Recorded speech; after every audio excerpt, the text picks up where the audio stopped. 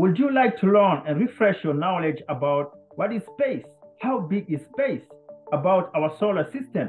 About our own star, the sun, Kuiper belt, the Oort cloud, beyond our solar system with exoplanets and galaxies, planets, dwarf planets, moons in our solar system, and then learn about eclipses, asteroids, comets, and meteors, and a lot more. Here's an example. Here are some frequently asked questions. Why does the moon have phases each month? Earth moon is continuously illuminated on one side by the sun. So if you were to fly around the moon in space at any given time of the month, you would always observe that one half is the sunlight side and the other half is the dark side. Over the course of each month, the moon orbits around Earth and our view of the moon changes.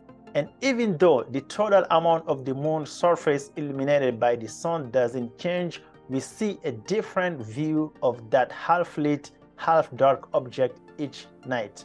That change in view is what we perceive as the moon's phases. Why we always see the same side of the moon?